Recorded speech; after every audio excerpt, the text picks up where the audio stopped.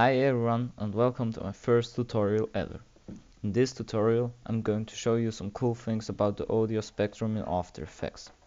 So yeah, here's a short preview.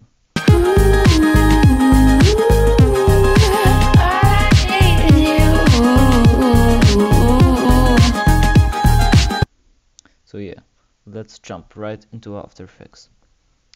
As always, we make a new composition. Call this Audio Spectrum Tutorial.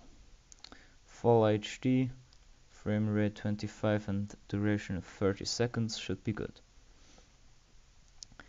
Now first we make a new background, we call this PG, and we add the effect ramp.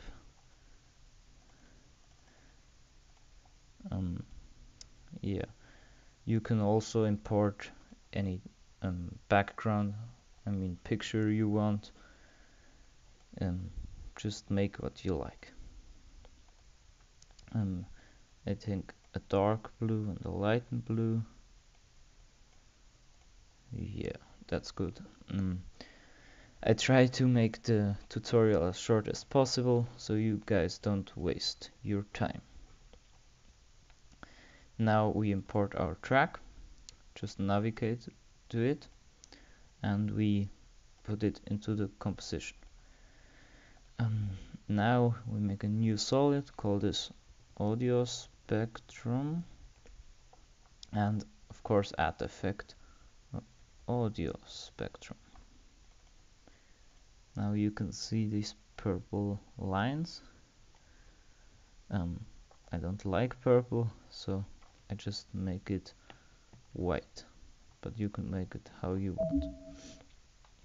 Now first, of course, we choose here our track. You can see it reacts to the track. Yeah, just short shift. If you press L and L and L, wait. No, sorry. If you press 2 times L, there's the waveform, so it's easier to, you can see what part it is of the track mostly. So now I always take the start frequency to 1 because I think it looks better, but you can choose what you want. End frequency 800. So like this you can see the bass line more. It depends on your track what frequencies you choose. Now I take my frequency bands to 20. You will see why later. Now it looks kind of weird, but later it will look better. Maximum height to 2000. No, not 200. 2000. Yeah. Now audio duration is how the audio spectrum reacts to the music. When you put this up, it reacts not that fast. Yeah, it's kinda it's not easy to explain, so just play around until it looks good. Softness to 0, you can see why. Yeah, thickness, it doesn't depends on this tutorial, just 3 is okay. Now we side options, just side A because it looks better, I think. Not always, but now we add the effect mini max. Yes, and that's the important part, I think. Here you channel alpha and color. Now you can see you can make it bigger, but just horizontal is better, I think. Now you can see what happens. That's the part who no one knows. I think 33 is good.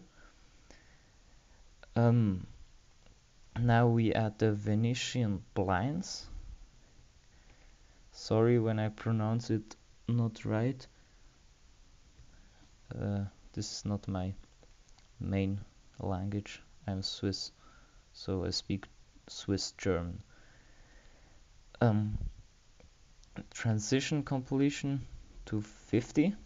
Here you can see what this does. Makes those stripes, and the direction you can make it how you want, but I like 90 degrees. So yeah, and width to 24. So here, yes, but that should be good. Now I think that's okay. Yeah, just play around with the settings until you think it looks good. And if you enjoyed this tutorial, please leave a like or maybe subscribe. And if you want more tutorials, please leave some suggestions in the comments. Anyways, see you next time.